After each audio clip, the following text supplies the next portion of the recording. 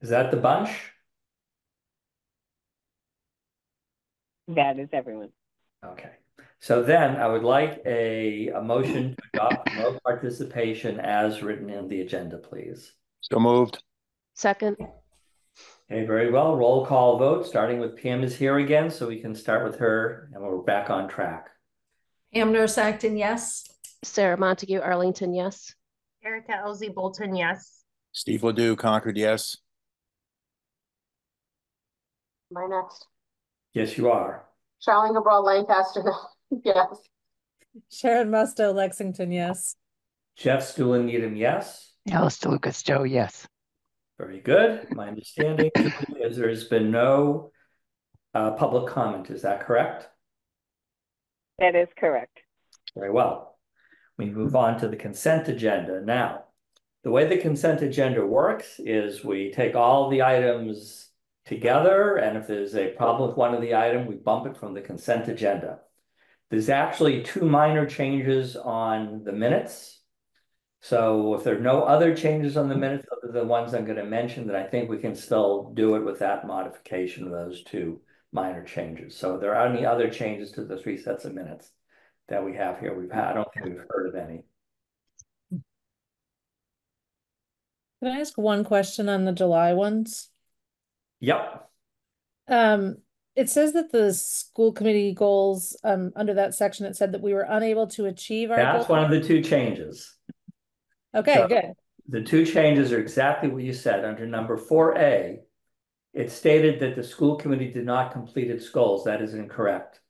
The truth is that the school committee did not set any goals. So that would be the first change, is to change the statement from the school committee did not complete its goals to the school committee did not set any goals last year because we didn't.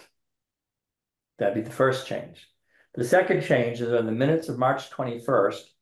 The final action, I believe, was an action to adjourn the meeting, but it didn't state it was an action to adjourn the meeting. So we would add the fact that that was an action to adjourn the meeting. And those are the two changes to the minutes. So I'm going to move that we accept the consent agenda with those two changes to the minutes. So moved. Do you have a second? Second. Okay, very good. Any other comments on the consent agenda? Yes. On the April 23rd minutes, it looked like under the item about Skills USA that there was a duplicate of information below the vote.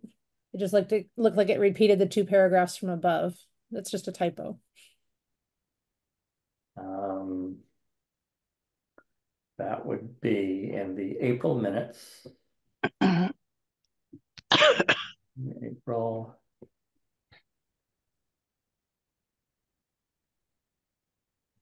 Is April, and the motion, was that under the motion to accept Skills USA? Yes, it was right underneath the motion. It repeated the two paragraphs from above. Okay, so this is the duplicated, it was really two sentences. Ms. Jazin confirmed that they're compliance with all overnight trip rules and policies related to those things from the school district. Committee members wish the students good luck. That's just repeated twice. It's a typo. So I would add to the motion to remove the repetition of that. I think we can do that without any major changes. Any other comments on the table, which is to adopt the consent agenda with those minor changes. Very well, then bring it to a vote. Pam? Pam Acton, yes. Sarah Montague Arlington, yes. Erica Elsie Bolton, yes. Steve Ledoux, Concord, yes. Charlene Cabral Lancaster, yes. Sharon Musto, Lexington, yes. Jeff Stulen Needham, yes. Alice DeLucas, Joe, yes. Okay, have we heard from Maggie, Julia? I have not, Jeff. Okay, then we will continue. Consent agenda done. So chair's report. I'm going to ask the school committee to make a change in the order of the agenda. And the reason is that under item 6A and B, we have a guest. And that guest may want to get home, back early enough to create nachos in order to watch the debate. So I thought it would be a good thing to allow those items 6A and 6B to occur after item 5E of the chair's report. Think that A through E will go reasonably quickly. So if there's no objection, I would like to make that one change in the ordering of the agenda to allow the items under the superintendent report, items 6A and 6B, to occur after the chair's report, item 5E. Is there any objection to that motion? Then I will say that was unanimous consent. Are there any items that I do not know about for the good of the organization? Yes, Charlene. I don't know if you don't know about it, but I just wanted to give a shout out to the Minuteman teams that have been doing so well. So girls volleyball had a great game against KIPP. Girls soccer team won 3-1 over Northeastern. Boys soccer team won 1-0 over Neshoba Tech. There was a football win. I believe it was varsity football won over Roxbury 22-0. And the JV football team also won their game yesterday. So a lot of great wins starting of the seasons. Okay, that is indeed for the good of the organization that I did not know about. Are there any other items? I mean, I'm sure we're going to hear a lot of stuff at the principal's report at the start of the school year. Sharon. I was just going to say, for the good of the organization, that the principal did a lovely presentation for parents, a nice Q&A. It was really informative. There was a decent number of people there, and I think it was a really nice casual environment and setting, and people, I thought, asked some good questions. So that was really nice to be at. And you give him a good rating for his answers, Sharon? He did a good job. He was very open to all the questions, the easy ones and the hard ones. Okay, very good. And we're going to hear a lot more from the principal shortly. Anything else for the good of the organization?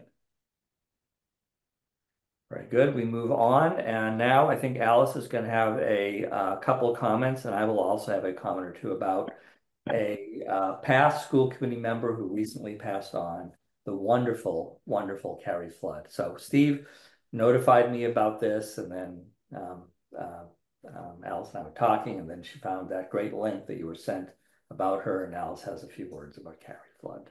Yeah, so many of us were lucky enough to know Carrie Flood. She was a member from 2011 to 2019.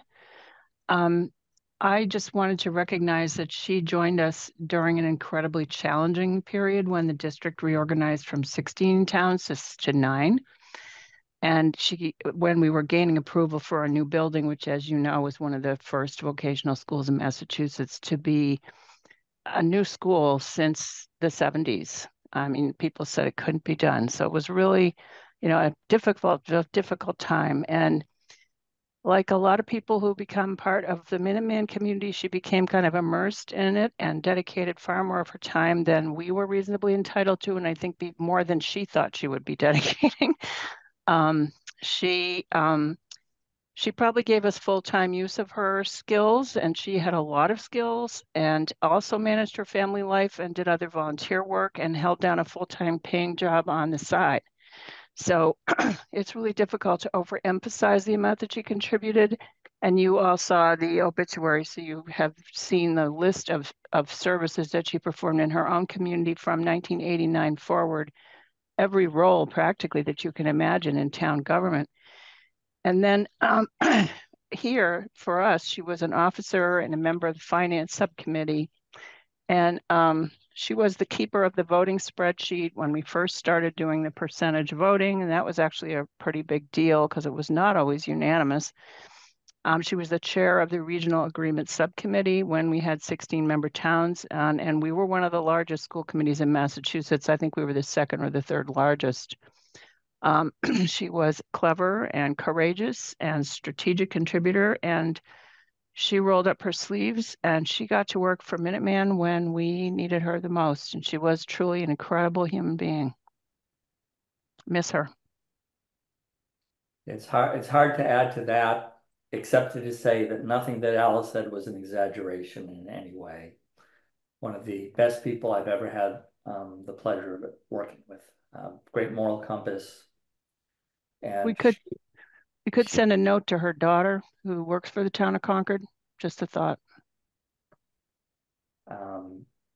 There also is calling hours. I believe this coming Saturday at the funeral home in Concord from 2 to 4. For anybody who's interested.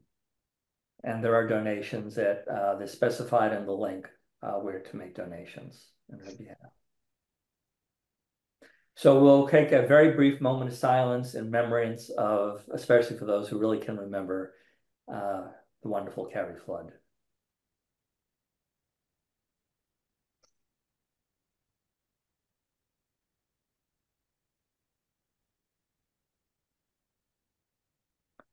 Okay, back to work. We have talked since about June about the possibility of a school committee retreat this fall. And the thinking, well, actually, we were thinking about it maybe during the summer. They said that doesn't make any sense because Heidi should have a chance to, be engaged before we do it. And then I think early fall is not going to work out for a number of reasons. I think Heidi should be a little further along in setting her grand plan, which is going to present in February, a little further along that. And most importantly, the vote coming in November, if indeed the MCAS is eliminated, that's going to change the way a lot of things work here. And that would be a major challenge of our retreat. So I'm suggesting for our retreat is a half day on a Saturday in November or December. And what I would do is I would have Julia send out, the calendar November after the election, actually probably mid-November through December, list of Saturdays, and you send back which ones you're available for. And then we'll choose one of them, and if we are ready to have the retreat at that point, then we'll have it, else we'll postpone it again. But I don't see the wisdom of having it on because this will be a earth-shattering event if the MCAS is eliminated. That will have an enormous impact on all the schools in the state, and we better be prepared to talk about it then. So for that reason, I'm not going to have, unless you have an objection to what I just mentioned, I was not going to worry about setting a date tonight for an early fall, rather than have Julia send out the request for a late fall meeting. Does that make sense to people? Any objections to that?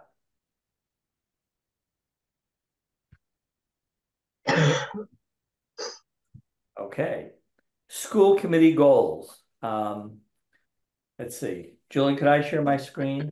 I think I have them somewhere. Certainly. That's not there. Let's go here.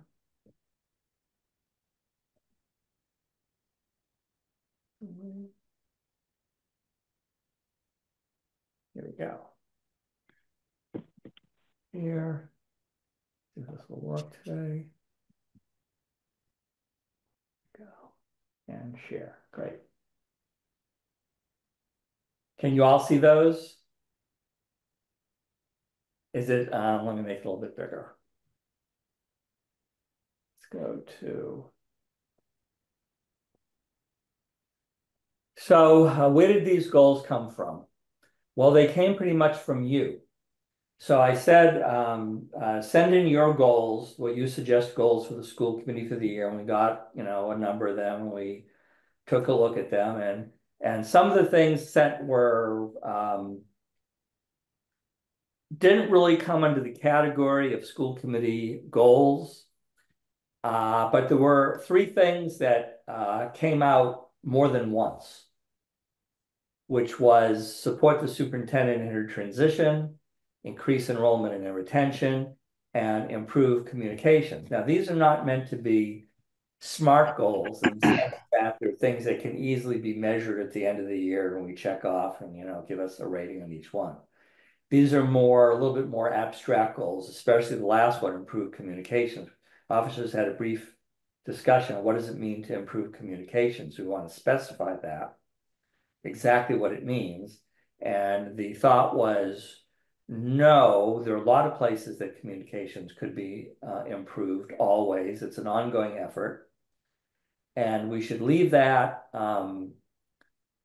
pretty vague instead of having a whole bunch of language, and see what we are able to do over the year with this in the back of our mind. So these are the goals that came, they're reworded somewhat, but they came pretty much from your submissions. And I'd like somebody to put a motion on the table to accept these as the school committee goals for the year, and then we'll have a discussion on them. So moved. Second. Very good. Discussion on the goals, and you may have to, I don't know, yeah. I may not be able to see your hands, so you may have to, because Zoom is not really cooperating for me. I can't see all of you for some bizarre reason, even though I have tons of screen real estate. That doesn't help. That helps a little bit. Are there any comments on the goals, school committee members? All seem okay with you? Pretty straightforward? Yep. Very well then, let's bring it to a vote. Pam Okay. Nurse. Pam Nurse Acton, yes. Sarah Montague Arlington, yes. Erica Elsie Bolton, yes. Steve Ledoux, Concord, yes. Charlene Cabral, Lancaster, yes. Sharon Musto Lexington, yes. Jeff Stulen Needham, yes. Alice Stowe, yes. Very good. That was the easy one. Now the harder one. Let's see. Stop share. Let me get the other one. Well, isn't.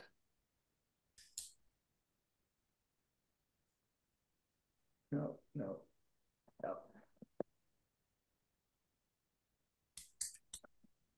Let's try this again.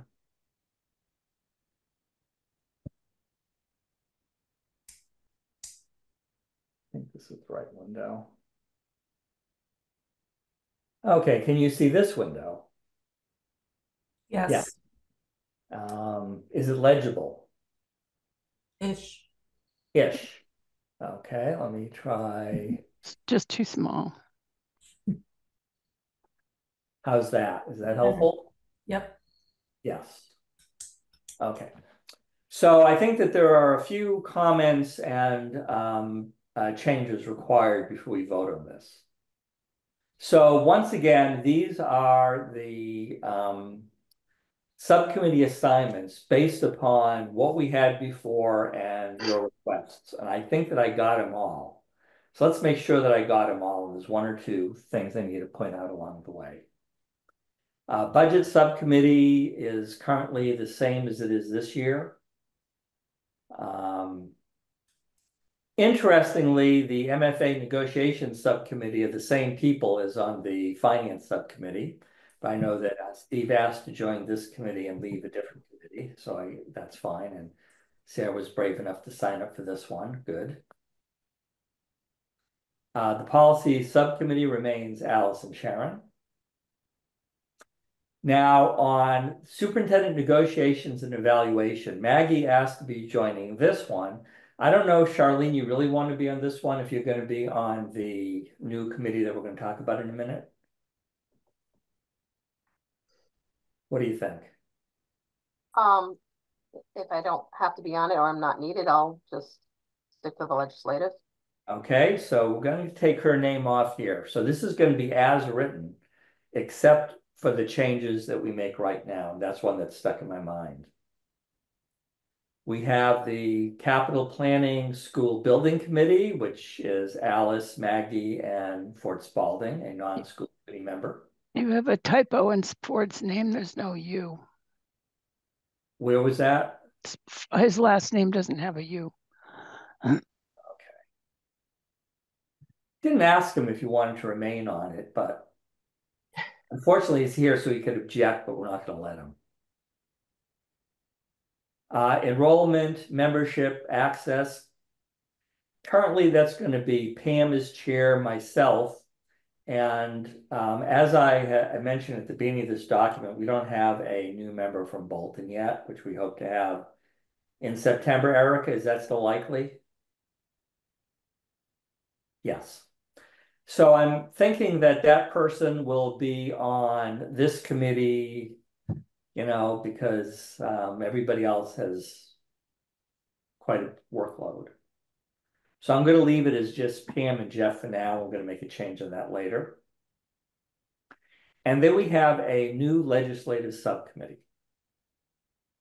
And I know that there was a little change in this. Is that correct, Charlene? Is there a little wording change for this? Yeah, I think upon the request, the last sentence, upon the request or at the direction of the full school committee, the subcommittee will also write or draft letters, not may letters. Okay, so I'm going to actually read this. I'm going to discuss this one for a minute because you haven't seen this before until we sent it to you yesterday. This subcommittee works with the superintendent to review, track, and address current state legislation and resolutions issued by MCAS and other groups relevant to vocational, career, and technical education so that it may report back to the full school committee. It may collaborate with other legislative subcommittees from other Division 8 vocational, career, and technical educational schools, as well as attend MASC and or other events concerning upcoming or current legislation that affects vocational, career, technical education. Upon the request or at the direction of the full school committee, the subcommittee will also draft letters in support or against legislation or resolutions to promote the best interests of Minuteman Regional Vocational Technical High School. Now, we have had subcommittees that have done this sort of thing in the past. And Charlene recommended that this would be, this is a number of months ago, recommended that this would be a good thing for us to do again, to keeping track of those sorts of things that are happening at the state level that's going to have an impact on us. So, of course, I said, well, that's a great idea, but if you'll chair it, you know. So, you know, yeah, you make a suggestion, you got to, you know, get some skin in the game. So we didn't have enough time to go to the membership to, you know, do our normal process of adding you to this committee before today's meeting. So I'll probably ask for permission of the school committee to allow, in this case, for the chair to appoint people to these committees, because I think we're going to want this committee up and running before our next meeting. So what I'm going to ask is for you, if you're interested in being on this committee, and I hope a few of you will, to submit your names to Julia. And as part of the motion I'm going to make, to allow the chair on his own to, from that group, appoint the remaining members of this committee. So I haven't made that motion yet, so there's no discussion yet, but there will be in a minute. The final one is that we're going to vote on tonight. We're not going to actually vote on this one tonight, but I'm going to mention it, is the General Advisory Board Liaison. Now, once again, you did not have this information early enough to decide if you wanted to take on this task prior to tonight's meeting. So we're not going to vote on this one tonight. Instead, we sent you the information that describes it, describes your responsibilities in it, and we're going to ask for a volunteer to be the liaison to this group. Is there any school committee member who would like to talk about, bring this a little bit more to life to our membership, a little bit more about what it's all about? Pam. I served as the General Advisory Board liaison at one point, I think when I first joined the school committee, and it was actually a wonderful way to to meet people within the school committee, within the school family, particularly the advisory committees. Just learned a tremendous amount. And it actually was really fascinating as, the advisory committee members would bring their expertise in their various areas. It's actually a really interesting group to be a part of. Any questions to Pam, who has had experience doing it, to Sharon? Sharon's on mute. Not anymore. It says that the general advisory board, like this liaison would attend those meetings. When do those meetings usually be, or when are they usually held?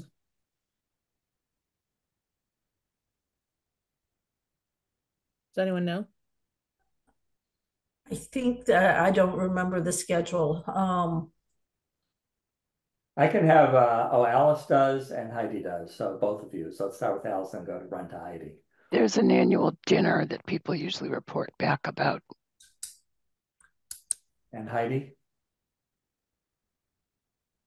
Heidi's still on mute. No, can't hear. No, Heidi, you're not, I can't hear you.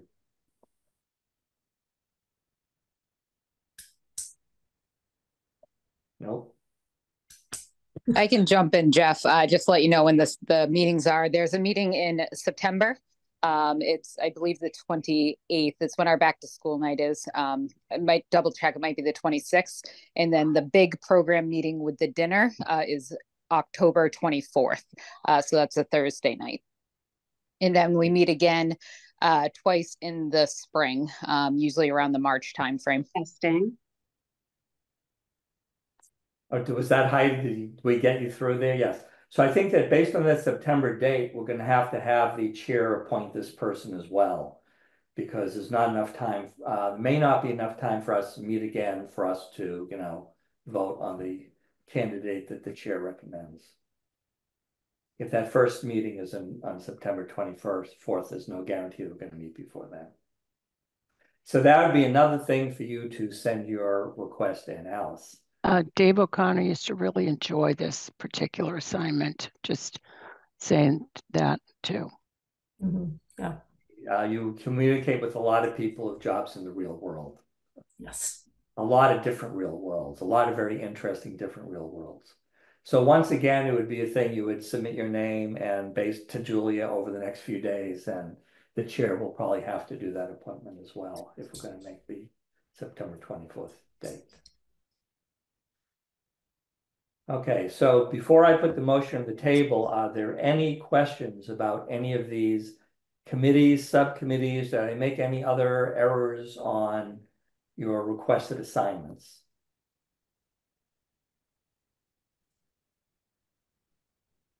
Very good.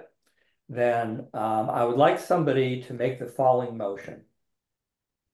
To approve all these subcommittees and assignments as written with the change made, that is, I took Charlene's name off that one committee, plus giving the chair the ability to appoint members to the legislative subcommittee and to the general advisory board liaison. So moved. Second. Any further discussion of all this work you're going to be doing this year?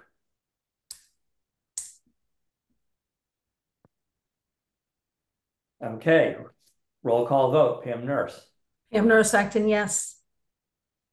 Sarah Montague Arlington, yes. Erica LZ Bolton, yes. Steve Ledoux, Concord, yes. Charlie LeBron Lancaster, yes. Sharon Musto Lexington, yes. Jeff Stuland Needham, yes. Alice DeLucasto, yes. Well, thank you all so much for volunteering to be on these committees and to do that extreme amount of work that will be required in this upcoming year. And thanks to my fellow officers who spent a fair amount of time pondering these issues to try to arrange things as both to what the school committee members requested and for the best of the school committee and the school as a whole.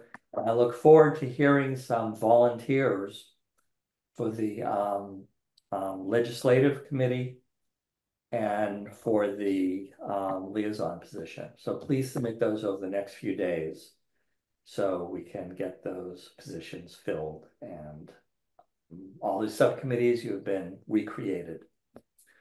Great. Okay, now, as we mentioned earlier, we're going to take out of order items 6A and 6B. So Superintendent Driscoll, go to it.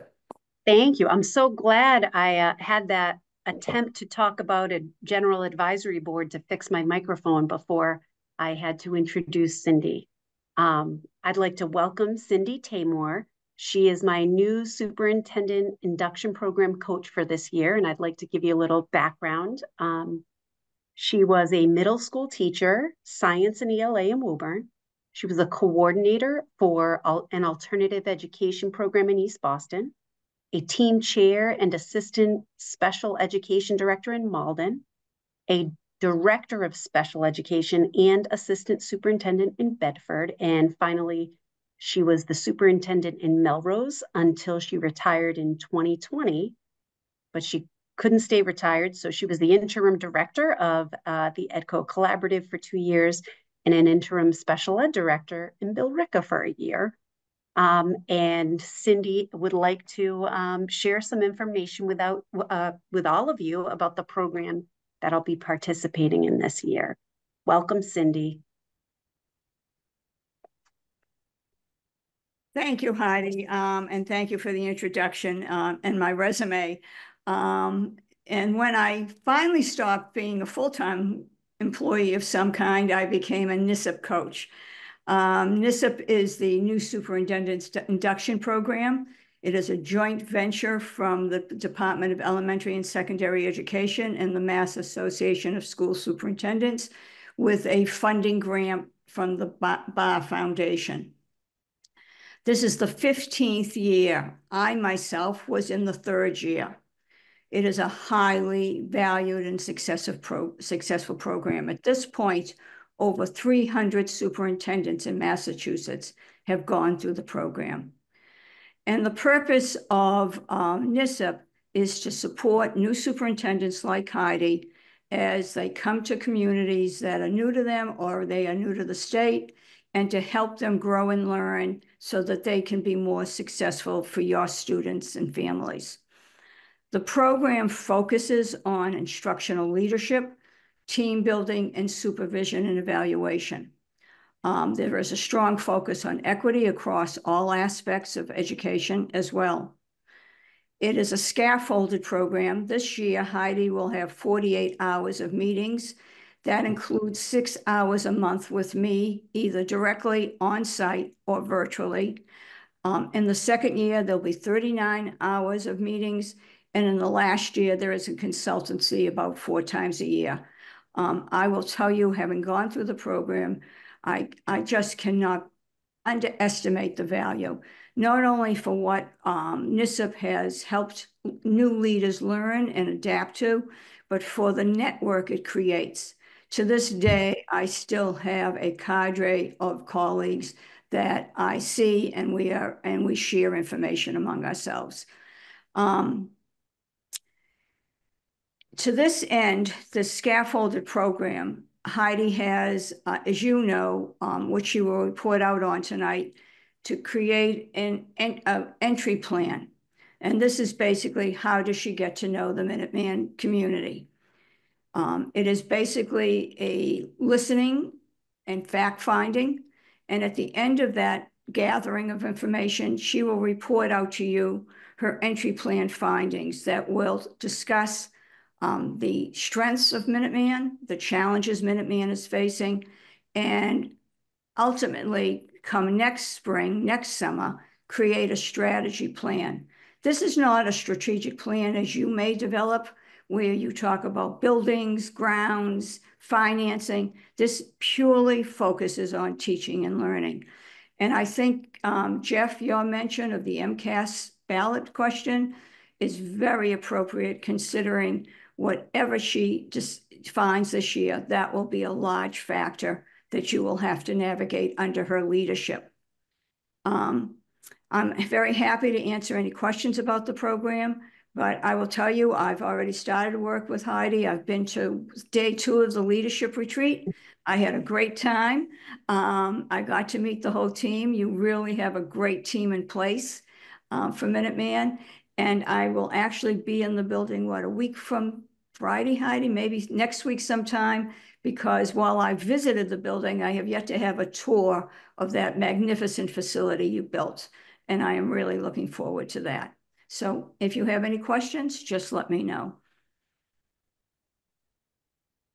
School committee members? Could you share those number of hours again? So for the first year, she does 48 hours. So that's 6 hours a month with me and a full day meeting with her cohort. And then in the second year, it's 39 hours, 4 hours a month with me, and every other month, a meeting with her cohort. And in the last year, they do regional consultancies, usually 3, 4 superintendents who meet every other month or every third month to share problems of practice. I will tell you, this is everything that I share with Heidi or Heidi shares with her colleagues is highly confidential. And the purpose really is to support each other in becoming better at the job, attacking issues that may come up, and finding solutions. School committee members, now's your chance. You have a lot of expertise here. You can learn some stuff. I just wanted to say I appreciate the background on the program. Thank you, Cindy. Anyone else? Heidi. I would just like to thank Cindy. When we had our superintendent's retreat this summer, that's when I met Cindy in person. That was, I think, in July, if I'm not mistaken. And Cindy said, I will see you on Monday at Minuteman. She was literally here 9 a.m. the following Monday to get started. And I think we've hit it off and we're a good pair. So I'm happy to have this opportunity, and I'm happy to share the entry plan today. Any other comments or questions? Well then, Cindy, thank you so much for being involved in this program. Thank you for sharing a description of it with us, kind of in person, you know, as the person exists today. And I think it's time to move on to the superintendent's entry plan, which is item 6B. All right, thank you, Jeff. So what I shared with you in the backup are the slides for my PowerPoint, and then the entire entry plan. So I'm going to go over the whole plan and I'd say an executive summary, but I won't be reading the entire plan word for word today because it's quite a few pages. So if you give me a second to share my screen. The first thing I'm going to talk about is how I shared this with teachers and staff on the first day of school. And I know all of you got some information about our Welcome Back Day, but I wanted to make sure that the beginnings of the entry plan were in motion. We're hearing voices from all over the district, and I'm taking time and not making any snap judgments about what Minuteman is or what Minuteman is not, because there's a very rich history. So at the Welcome Back with staff and faculty, I reviewed my goals, my entry plan actions, and we recognized service to Minuteman. We did, for the first year, we had, which I hope will be a new tradition each fall, we recognized teachers, staff members, anyone who works here for 5, 10, 15, 20, 25, 30 years of service. It was wonderful. I sent the photos if you haven't seen them. And it was a good day. Something that we did differently was I used a tool called Mentimeter, and maybe we'll have an opportunity to use that at some point here. So that when I shared some of the feedback from the survey in my entry plan, all of the people who were there who may have said, hey, it was over the summer, I didn't have time to complete the survey, or I didn't know about the survey, could actually provide live feedback and have a visible reference during our actual conversation, which I'll give you a sample of as we go over this. So the overarching goal of both my goals and the entry plan, which really do overlap, is to renew a sense of community founded in trust, professionalism, and transparent communication, which if you received the survey this summer were some of the words that we even used then. It's been made very clear to me from all of you when I met with all of you individually that this is absolutely all of our goal, and I'm happy to lead the charge here. So my entry plan has several different steps. So right now we were in the planning and preparation, going over to the information and data gathering. So those are kind of overlapping because you'll see I've already started to collect some data. There's quite a list of key documents that I'm going to review, meetings that I'll attend, people who I'll be meeting with. Enrollment's a huge part of that. If you want to look in detail or you have suggestions for additional things that I may not have listed, please reach out to me individually and I'm happy to check those out.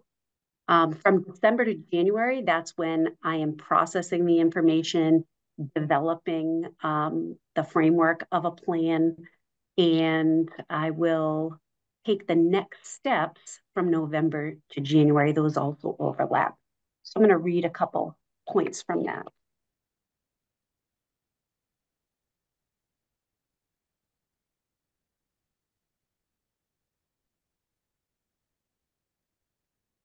So when we get to the point where we are at next steps, I will be making a draft of the entry findings, and I will be reporting some emerging themes, which I actually have some emerging themes already for you today.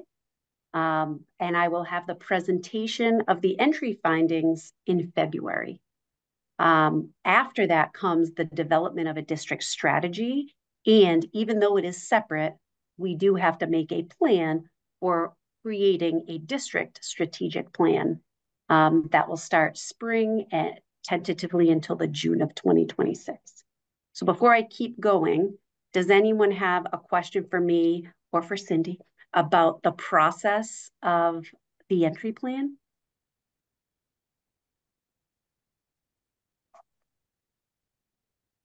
Okay.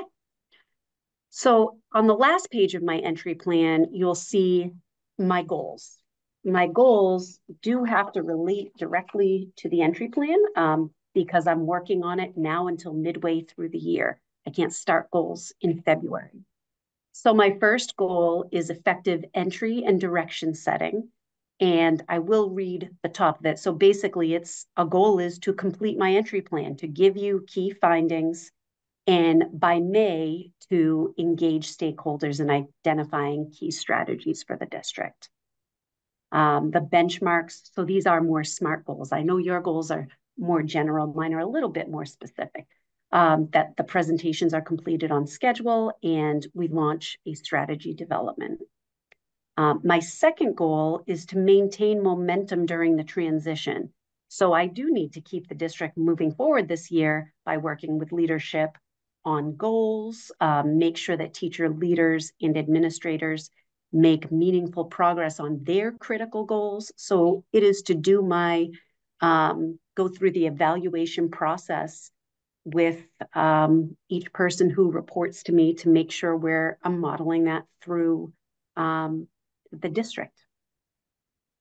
And the benchmark is completed evaluations, summative evaluation reports. Those are not public, those don't go out, but that is a part of the process. And my third goal is to participate in the new superintendent induction program. I saw Jeff smirking, and it seemed like he was laughing a little at the amount of hours, which was a little hurtful, Jeff. But that is, I am committed to doing that and working with Cindy. And if you didn't notice, I also added an additional layer. I'm meeting with the president of MAVA to discuss and share some ideas about MAVA creating a companion program to NISSIP that addresses the specific needs of new vocational superintendents. And I think that it is very important that I think, Cindy, am I the only vocational superintendent who's new this year? Yes, you are. We've had some schools that have large voc programs, but no one that is a regional voc like you, with that a committee like you have represents 10 districts. Right. It's very different. So right now I'm in a cohort of one.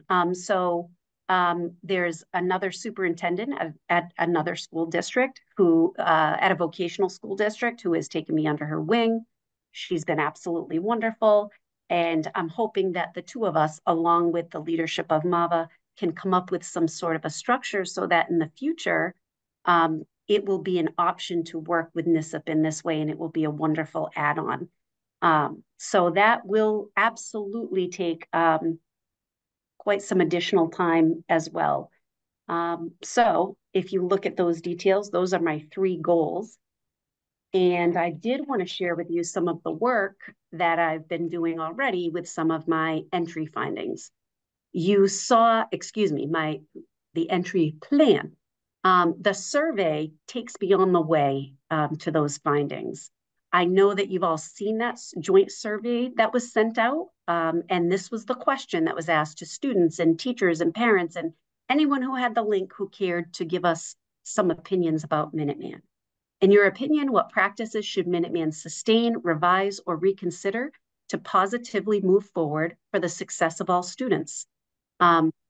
Something very interesting is the average response time was 7 minutes. So that means people really were thoughtful about what they shared. I was very impressed with that.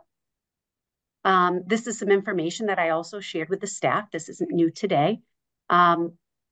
We had 44 responses, which doesn't seem like a ton, but it's about 5%.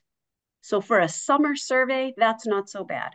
But as we were reviewing the statements, because there were only 44 and they were very unique, the most common words that came up were, thank goodness, this was done with AI, not with me and a calculator, by the way. Students, school, classes, work, CTE students, Minuteman, and need. I thought that was a very positive outcome for the most common words. And this is what we did as an activity.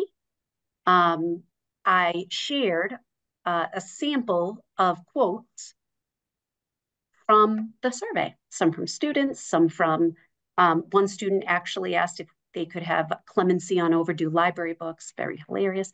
But there were lots of statements, and I needed the staff to tell me, do we agree with this, which is the thumbs up?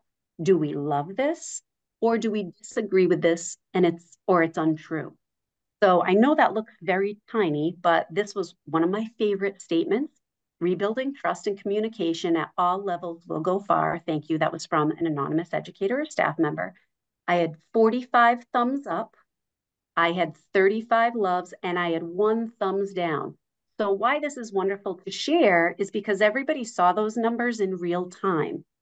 So if somebody says, hey, we don't want that, it's just not true. We shared it with everybody in real time. And I thought that was really important to do because people want to give their opinions. They want to be heard. And if I'm starting to do this process, I really need to give many different types of opportunities for people to share what they think Minuteman needs. And if I'm not mistaken, I actually used Mentimeter at Cindy, did I do that on your day or not? I used Mentimeter at the retreat too. I wanted to test it out with administrators. It was The second day we did some of that. Oh, okay, I yeah. was, yeah. So it was very useful, and that's it. And my last slide is something that I shared with the faculty. And this is my personal philosophy. Leadership is not a license to do less. It's a responsibility to do more. And that is what I'm committed to do. And I would love to hear any of your questions or comments. I'm happy to answer questions about the full detailed entry plan or anything I just shared. I just have two quick comments I'm going to make. The first one is, yes, I am amused by the amount of hours you're going to be spending on this. I think it's important for the school committee members to really reflect on how many hours you're going to be spending on this program, how extensive and important it is.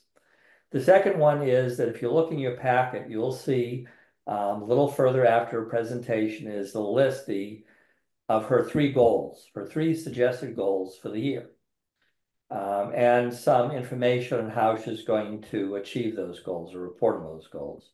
That's very important because what we have to do is we have to accept those goals at our next meeting. And that's what she's going to be evaluated on at the end of the year. So she mentioned her goals in descriptive form in her presentation. They're in written form in your packet, very nicely laid out, goal 1, goal 2, goal 3. This is what I'm going to do for it in some detail. And we will want to vote on those at our next meeting, and she'll be evaluated on it later in the year. That's how this stuff works usually. Is that your understanding, Heidi? Yes. So those are all of my comments. Alice? I think it's very difficult to be a leader, especially these days. And I'm glad that the superintendents have a program to support educational leaders. And I'm excited that it's going to expand with a focus too, to, just I don't know what the word would be, but to include the diversity of the educational experience in the vocational sector is very, very different. And I'm just very grateful to everybody who's helping to support superintendents. Other comments or questions for Heidi on her presentation or? No. Erica?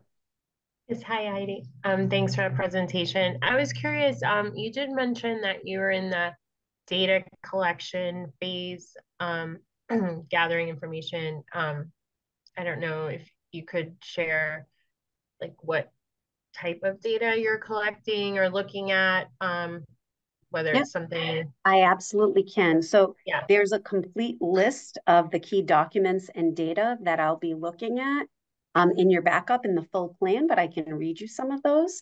So I'll be doing some short survey opportunities, individual and group conversations with stakeholders, informal visits to academic, vocational classrooms, supplemental programming, and general school operations.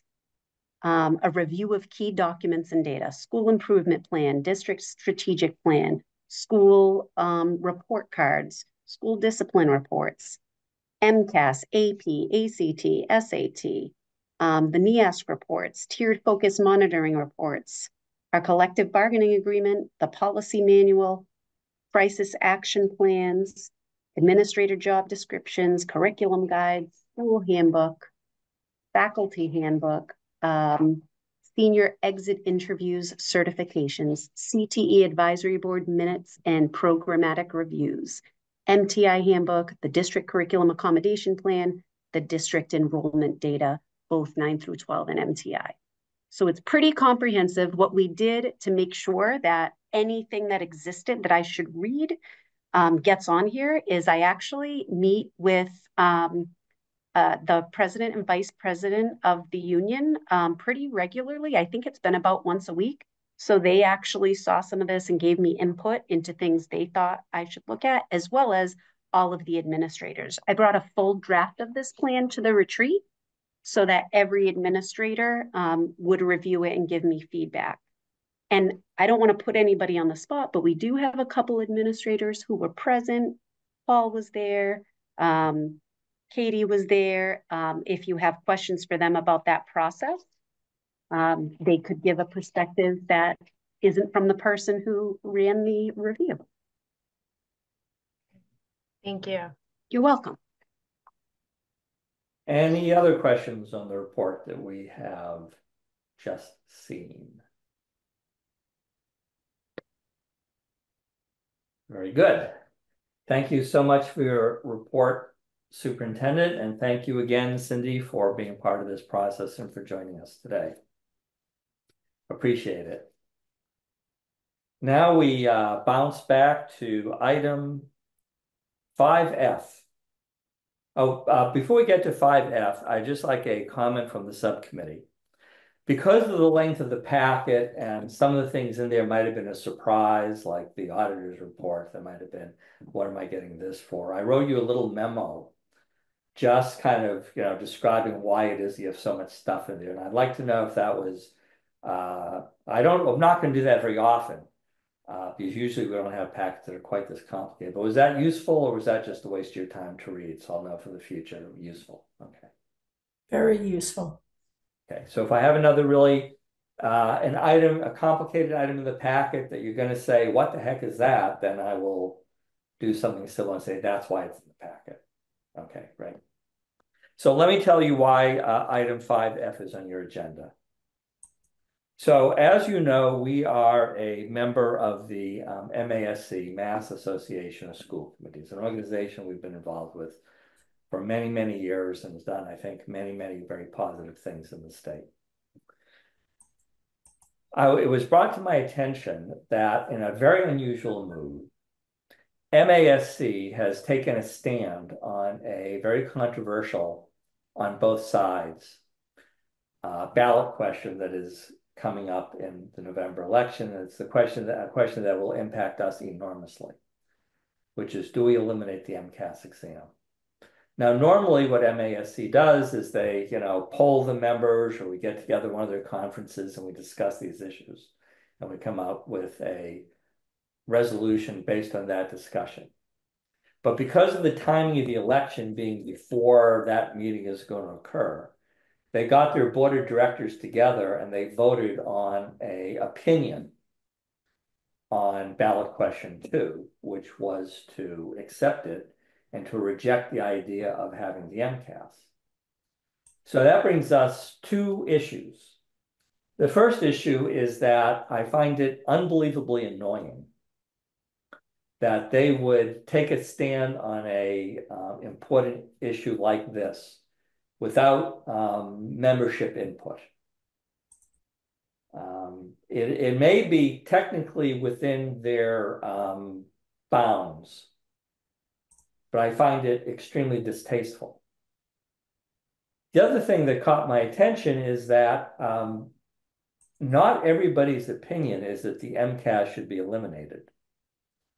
Without going into any detail, from the very beginning of the MCAS, one of the questions I've asked at Minuteman as a school committee member to whoever was making the annual or the twice-a-year presentation of the MCAS was, is the MCAS a good thing or a bad thing overall for Minuteman? And the answer that I normally got, that I always got, was it's a good thing for Minuteman. It has had us improve our academics, improve our curriculum. And I believe that that's what led to the program by which in their freshman year, they get a full year of math and English. I think that was for the MCAS. So clearly, at the very least, there's going to be 2 sides to this story here at MCAS, about MCAS.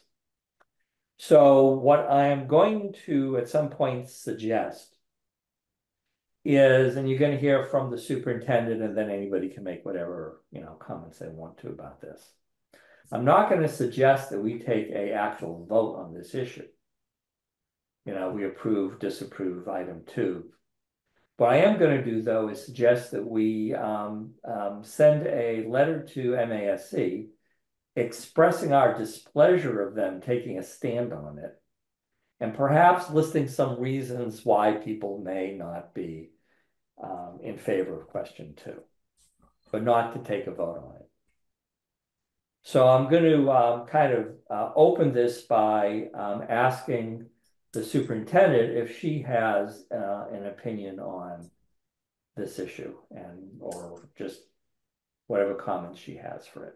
So, Sure. go ahead. Thank you. I would like to direct you to your packet. There is from Tufts University, there's the state policy analysis, where the topic is question 2, eliminating the MCAS graduation requirement. I want to make sure that we understand, because I'm not sure with all of the social media out there that is blasting us, that people understand. And Jeff, I would never interrupt you, but the vote is not to eliminate MCAS. The vote is actually to eliminate MCAS as a graduation requirement. So some of the things that aren't our favorites at schools, the amount of days it takes, the time, those things would still actually happen. The state would still be using this data to look at the achievement of schools. So that troubles me a bit because it isn't clear, I think, everywhere that it is just the graduation requirement itself that would be lifted. And that's a big, huge difference. So that being said, I would really love for more people to read the balanced info. When I started my career, I was a teacher before MCAS. There should be an acronym for that, be MCAS or something. And I taught seniors at an urban district, and it would break my heart that there were some very capable students who didn't have the opportunity or to have access to rigorous curriculum. And I was teaching at a comprehensive school district. And it was a crazy time. Some of you remember, I'm sure, I know some people in here were teaching then, or it was huge. And when urban schools, especially, our scores were abysmal, there were all sorts of actions taken to change things. Like Jeff said, some kids didn't have particular subjects full year. So we would give half of Algebra 1 and then wonder why they can't do Algebra 2, those kinds of things. It really made some changes with structures of schools. And then when it became a graduation requirement, the scores skyrocketed. And many people talked about, oh, that's because we changed things. Now, yes, things were changed, but that very first year when everything jumped up, you cannot make systemic change in a year to make jumps like we saw. I think it was 2004, so long ago. But that jump was because the stakes changed. So our problem will be if we are being judged by this test still, even if this vote goes through, but it doesn't count for anything, I fear that school districts will be judged on performances that don't really represent what their kids do and the public perception and all of those other things. Now, that being said, do I think school districts know who should graduate and have the right? Yes, absolutely. And I know at Minuteman, people, when I've asked them about their feelings about this, they say, well, it doesn't affect us. Our kids just do what they have to do. The most it affected us is when we made changes that people really like the English structure at Minuteman, for example. That even came through in the survey. Please keep the English how it is. So that's, I guess, in short, it's such a huge, heavy issue that will really change so much no matter how this goes. And I think we have a wonderful, well-balanced group here. And I think we'll be ready to handle it, whatever it happens to be.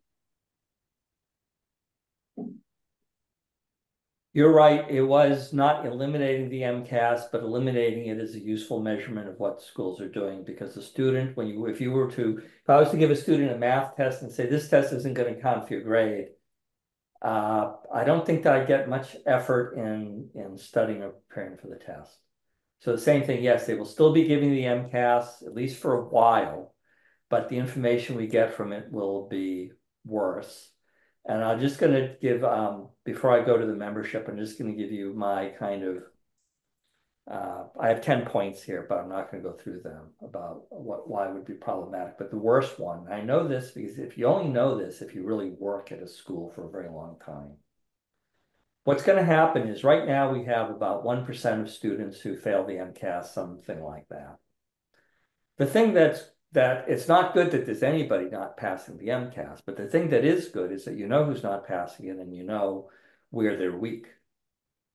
If there isn't a universal standardized test and all districts are going to try to create their own standard, most districts are going to create a standard in which the measurement of the students who are doing poorly is going to be extremely bad.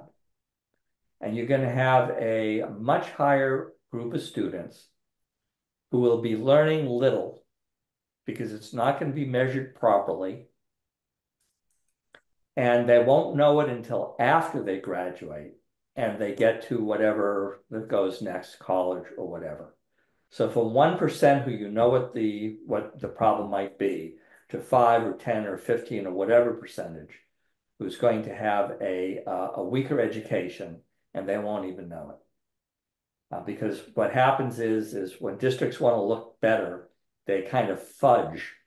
They fudge the standards and they fudge how they grade the standards. And if you want examples of how that happened in Newton South, which I'm not going to give you unless you ask for it, I have numerous examples of how they, in my opinion, fudge things to make the statistics look better for the way they wanted it to do and in ways that did not help kids. That's at Newton South.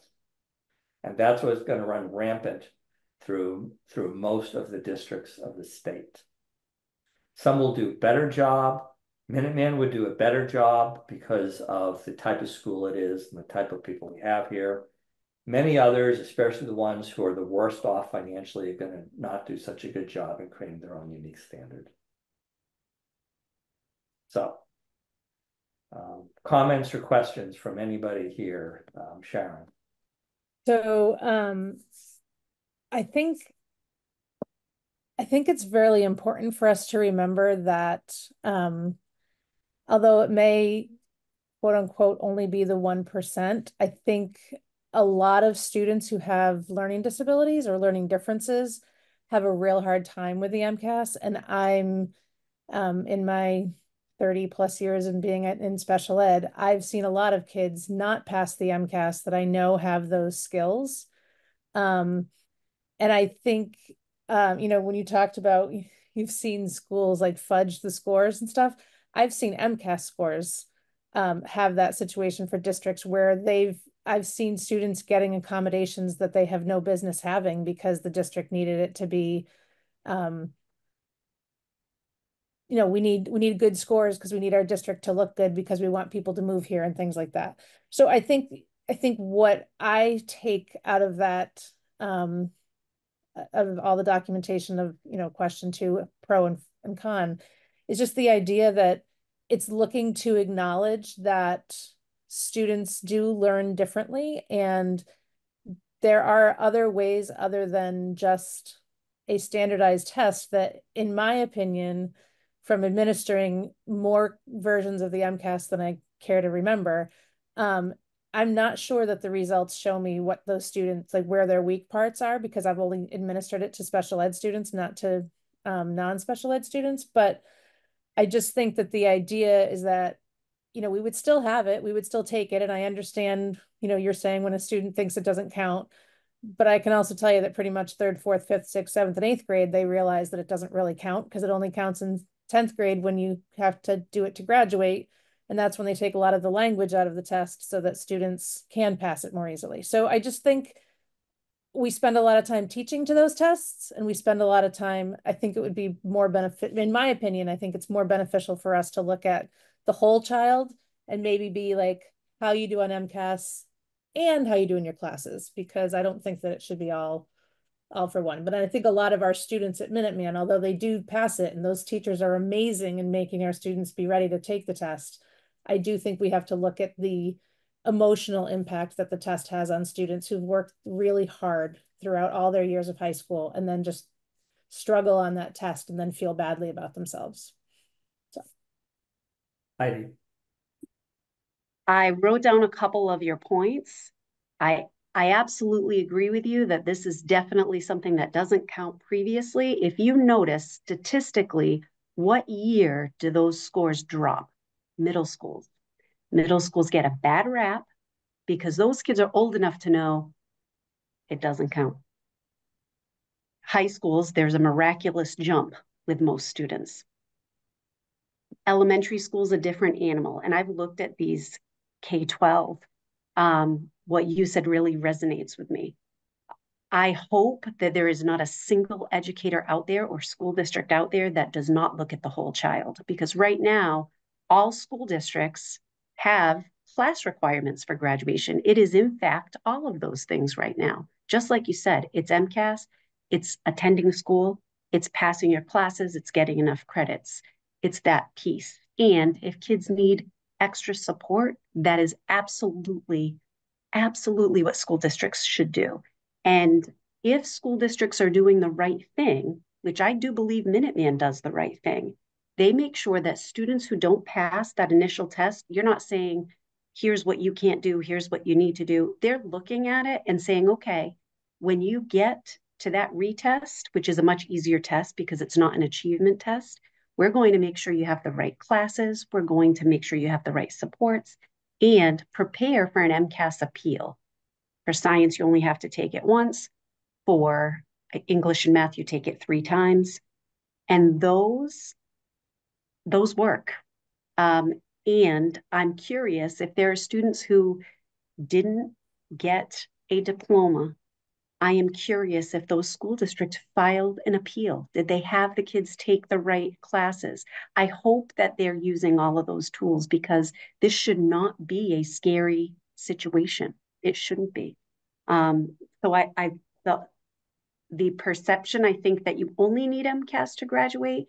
We have to make sure people understand it still exists. So when you're saying, oh, people want to fudge scores or people want scores to look a certain way because they're being judged, we will still be judged because the vote isn't to get rid of it.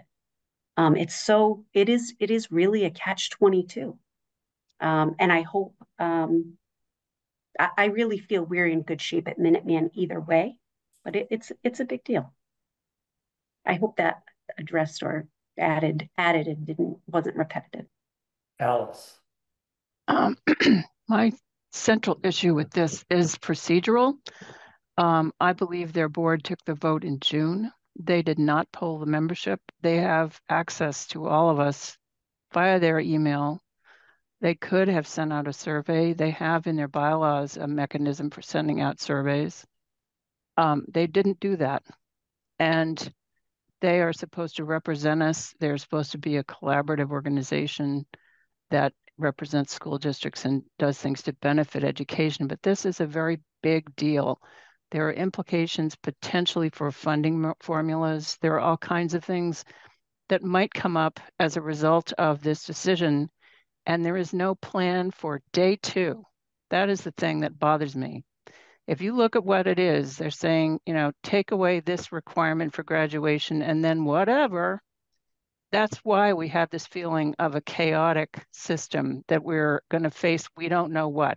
We should move our strategic meeting because we don't know what's going to happen is not educational policy planning at its finest.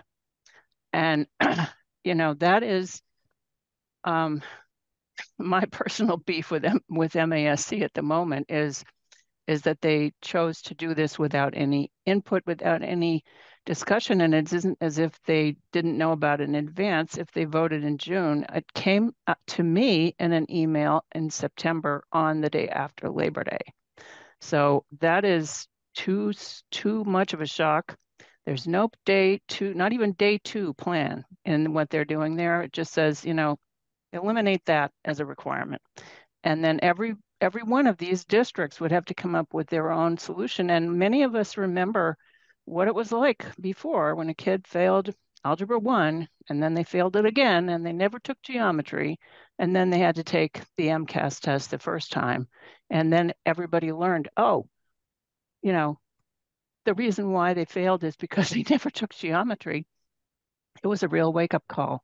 So I think Jeff's suggestion of sending a letter to the MASC board and saying, this is not a good process for dealing with something of this importance. And, here are some thoughts for you to consider is a good one. Charlene. I sort of now want to second both what Alice said and Sharon said. With regard to Sharon's comments, I think that the 700 students that don't pass is still significant because those are the students who need a high school diploma because they're not probably going to go to college. And I also want to remind the committee that one of our own parents at Minuteman was a strong proponent of this legislation, and we need to consider that as well. Secondly, with regard to what Alice said, having gone to the MASC conference last year, and it was my first year in attendance, there was a lot of discussion about how MASC represents us, MASC works for us, and I was really shocked to see that there was a decision made without any consideration of the membership. That's it. Here's one more thought. When I started over at Minuteman, there's been a transition. Actually, it started before I started at Minuteman. It started like 30 years ago. Transition before what people used to think about vocational schools and the way they think about it now. So the transition has been basically scorn. You really, if your kid goes there, it says something really bad about you, your kid, and your family, to admiration. And part of that has been because of the MCAS. It's been part of the MCAS because they can look at our MCAS scores and say, despite having 40% special education, look how well you've done on a universal test. Not a test that you just made up to look good, but a test that we all have to take. We know how hard it is. And that has been one of the reasons for in my view, because I've talked to people, of the shift of people's perception of career technical schools. And perhaps one of the reasons why we were able to get enough support to have this building in place, because we kind of eliminated the idea that the education we get here is inferior.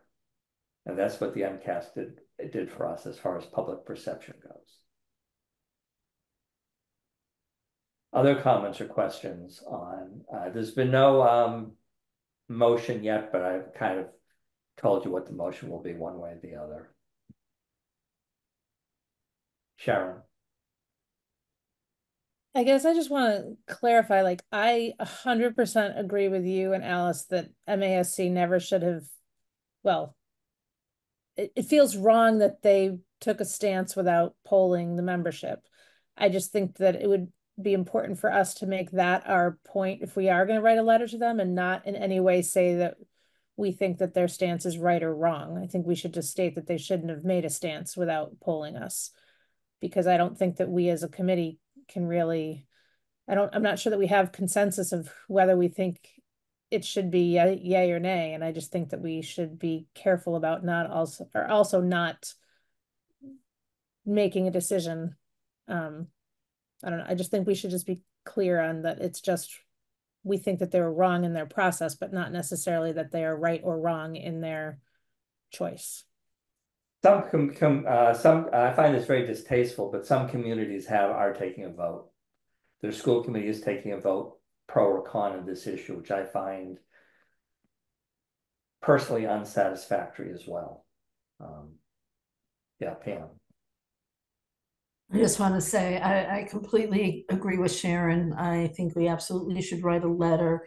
I know I personally can and have argued both sides of this issue.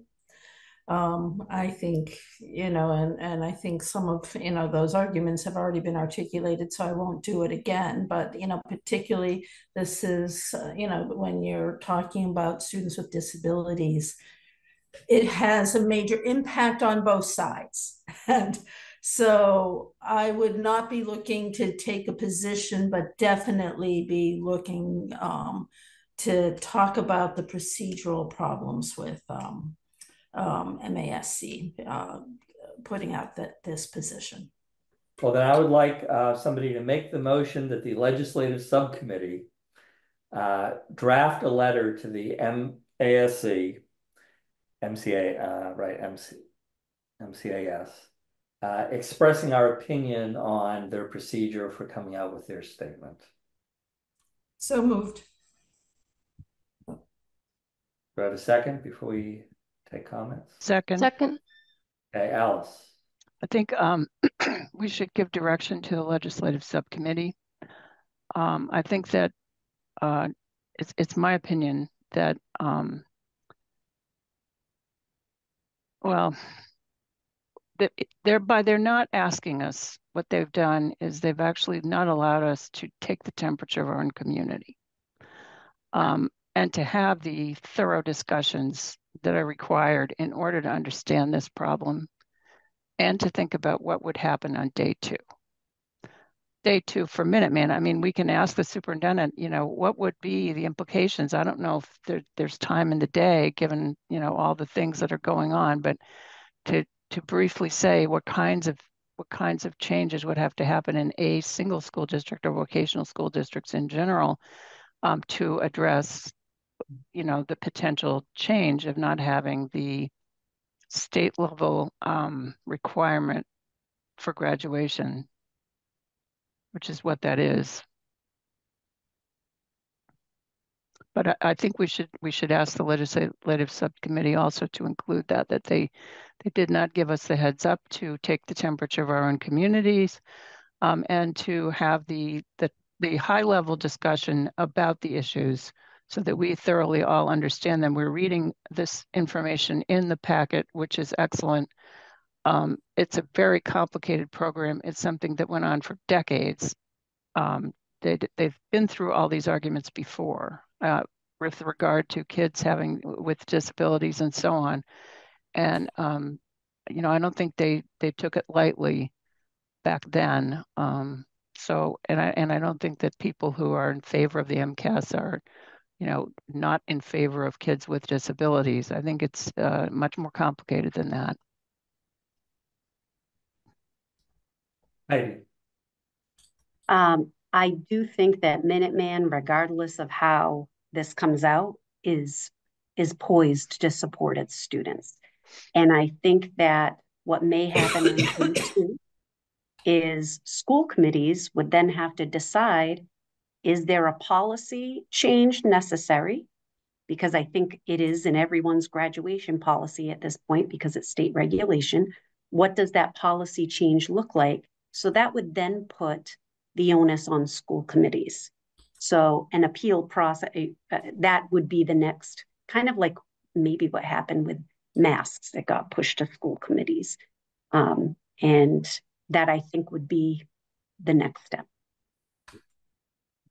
It's going to be very challenging, both for school committees, for administrations, and for teachers, all of whom would have to create new standards for graduation. Furthermore, the legislation would say, okay, we can't have MCAS as a graduation requirement anymore. What other restrictions should we put on school systems like they do in other states, which is, for example, to determine the courses that are needed for graduation. So there are going to be other changes that are going to come down the pike that are going to be extremely expensive and extremely time consuming, possibly without any great benefit. We've seen this sort of thing happen before. As a teacher, I've been on the blunt end of a lot of this stuff. So at any rate, there is a motion on the table. There is a comment from Alice. Other comments on the motion on the table?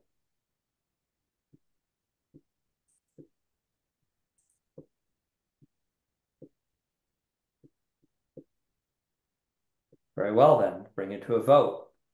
Pam. Pam Nurse-Acton, yes. Sarah Montague Arlington, yes. Erica Elsie Bolton, yes. Steve Ledoux Concord, yes. Carolyn Gilbert Lancaster, yes. Unmuted now. Sharon Musto Lexington, yes. Jeff Stuland Needham, yes. Alice Lucas Joe, yes. Okay, now legislative subcommittee. So I'm hoping that you're going to send information to Julia. If you want to be on this subcommittee, which is going to be doing a lot of other things together with the administration. Now, I would like, in order for this to be timely enough, here's the bad news. I would like this letter to be drafted within a week or two. And I may want us to have a special meeting so we can look at it, revise it, and approve the letter so it'll go out in a relatively timely fashion. And without going into any details, there may be another issue that we need a special meeting for so we can put the two together in about 2 weeks. So that is what I'm going to ask for. I'm going to ask if you want to be on this subcommittee. Let me know, tomorrow. And also if you want to be the liaison, let me know over the next few days so the chair will appoint some people to it and we can get this in the works and get it out. And again, the goal is to object to the process. We're not going to take a vote on this as a school committee, yay or nay, like some of the committees are doing, which again, I feel very objectionable personally. Any other final comments before we move on?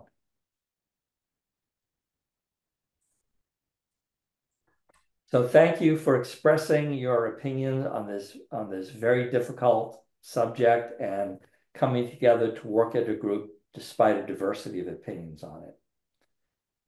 If our federal government worked in a similar manner, we would be in much better shape in this country. They could learn a lot from us, not vice versa. Okay.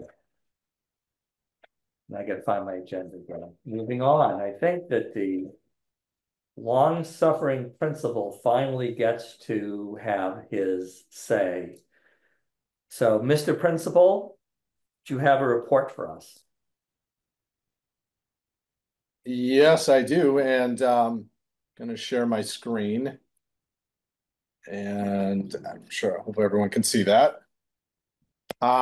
So wanted to give an overview regarding the first few weeks of school.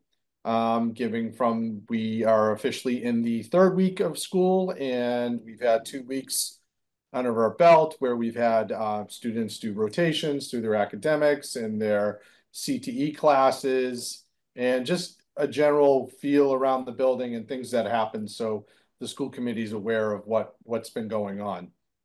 So to start off, this works. I'm stuck. Try this. There we go. Mr.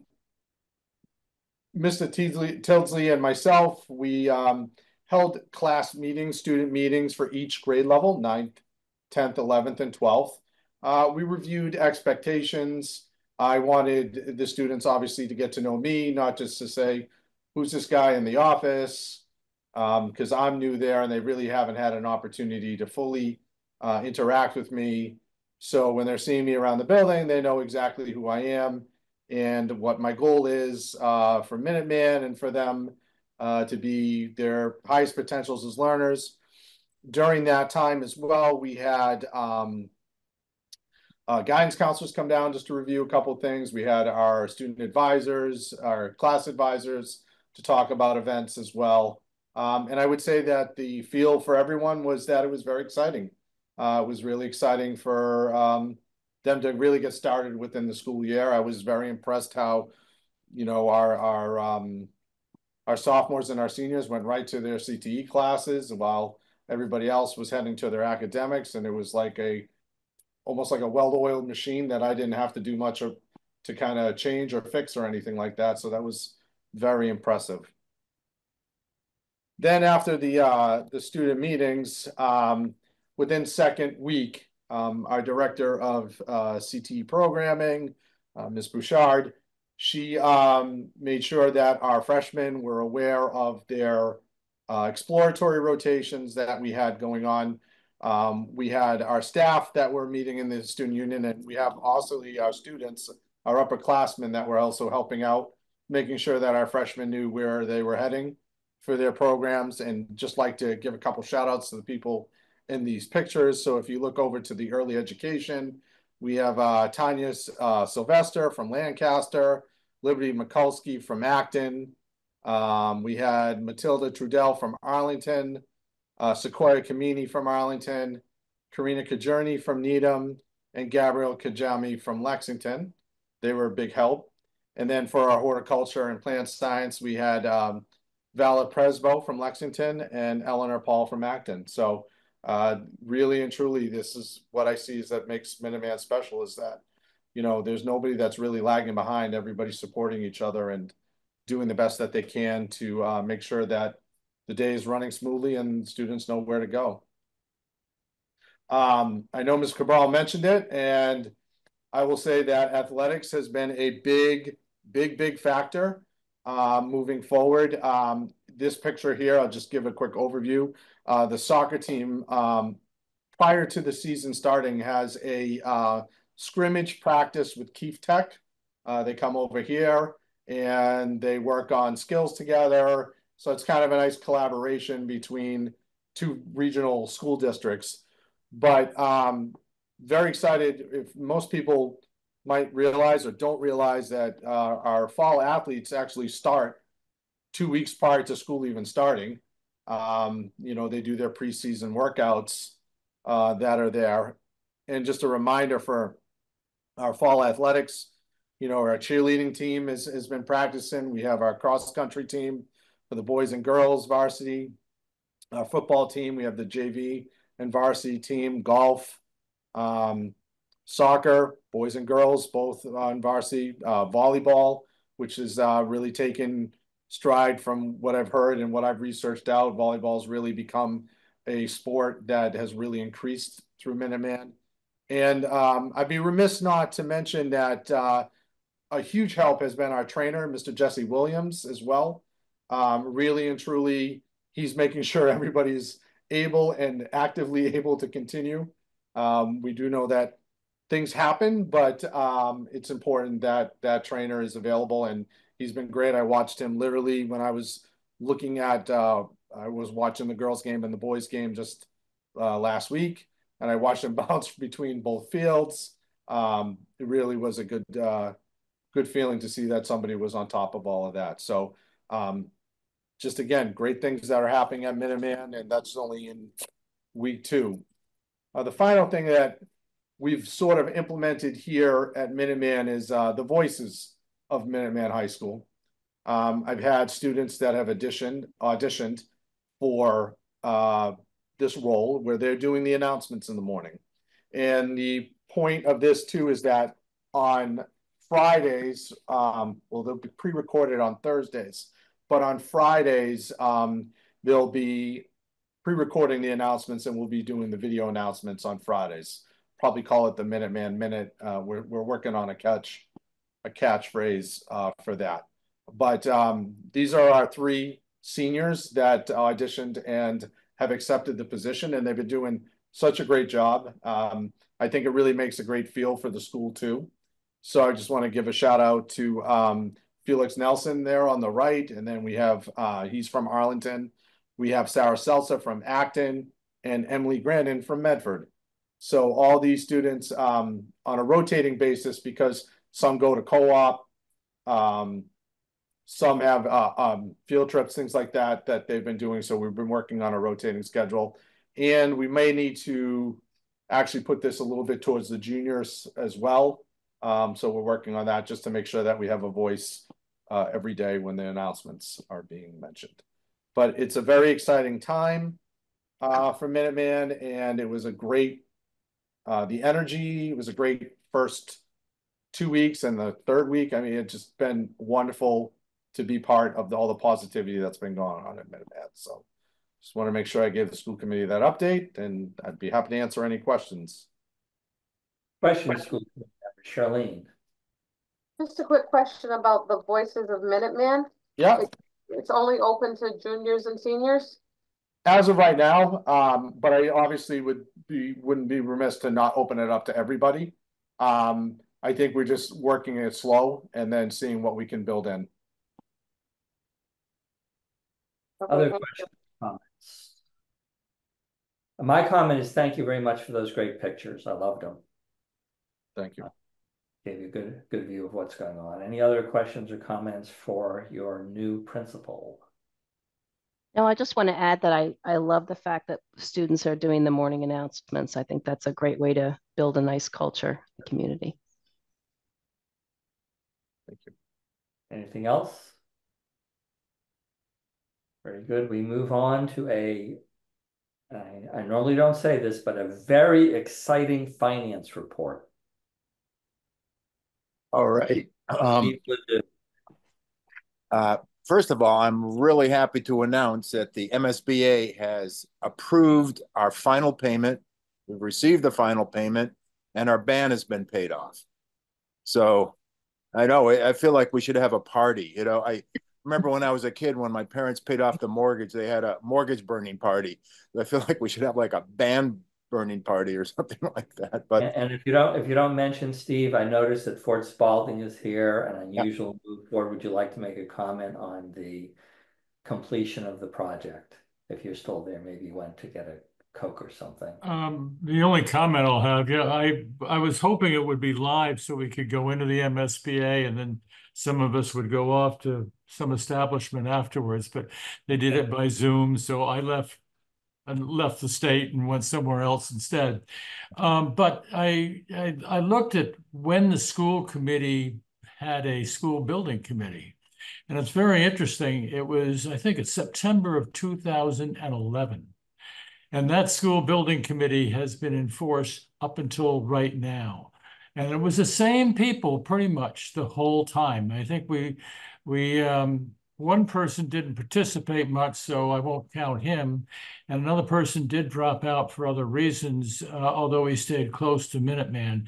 So it's pretty exceptional that you can have people serve on a committee for that many years, and they did a great job. So I have nothing but great things to say about the committee. I had the fortune last week of being with some people from Skanska, who are our owner's project manager, and they still say that the Minuteman job has been their favorite.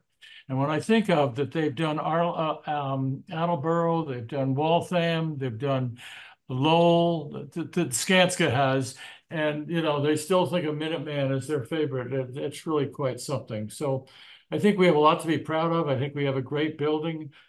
My only warning is you got to keep it up, and you're going to have to spend money to keep it up on a regular basis.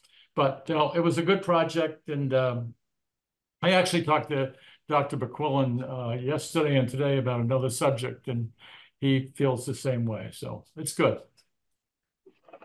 Thank you, Ford. Sorry for the interruption, Steve, but I thought that's great. I mean, anybody should feel really happy should be Ford. And if memory serves me, I think we were expecting this final approval about a year ago, maybe last October. So it's been a long time coming. You have a good memory, but the MSBA and closeouts is not a quick process. Right. I know Kevin thought we'd get it about a year ago, but just didn't work out for whatever reason. The Finance Committee did meet on August 19th and September 3rd. We did review a draft of policy DJE, which is regarding procurement and bidding.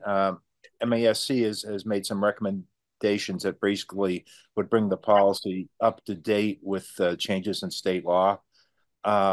And we just had one little concern that Nikki has been able to resolve for us. So that will be getting forward to your committee, Alice, for review at some point.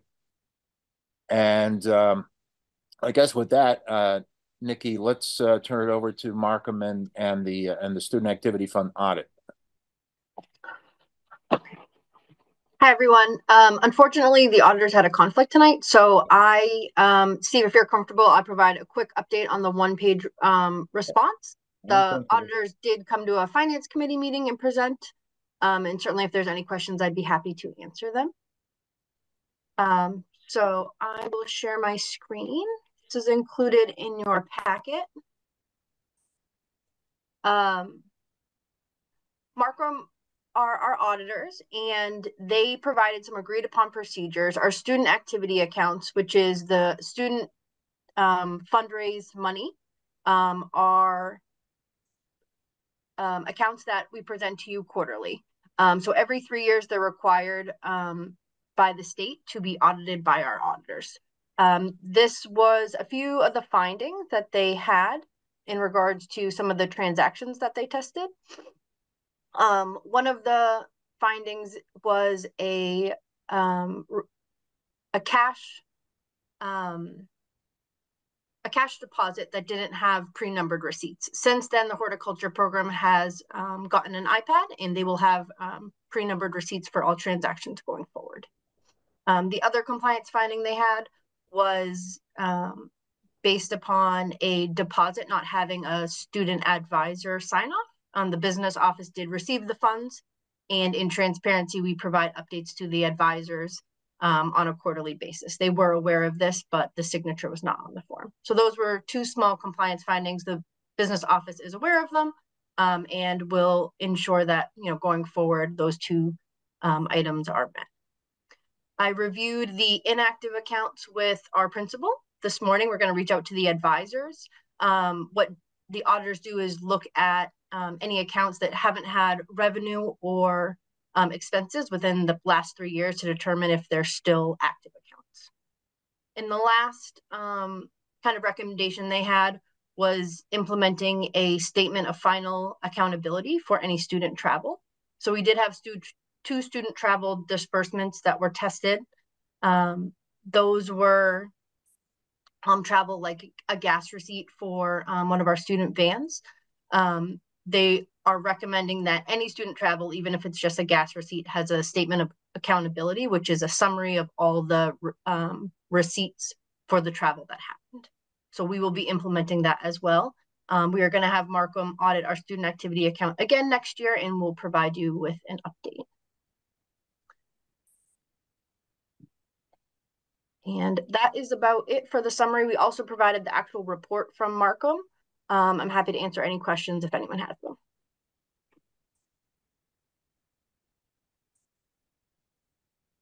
And as Nikki pointed out, the finance subcommittee did have this presentation by Markham, and we were happy with Nikki and her staff's response to the audit.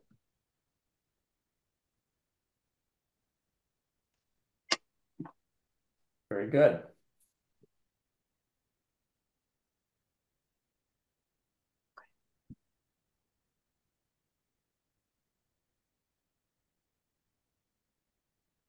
Okay, I guess we're moving on, Mr. Chair. Absolutely. Okay, so in your packet, last but not least, is our budget process calendar for FY26. It hurts me to say that number. I just can't believe it. But at any rate, we are now starting budget season, so we have put a calendar in there for your review. Some of the key dates, I think, as they relate at least to the school committee, the admin team and the staff will be obviously compiling budgets through the better part of this fall. But come early November, the finance subcommittee will have a presentation of initial drafts, which basically would be the departmental requests to our finance subcommittee.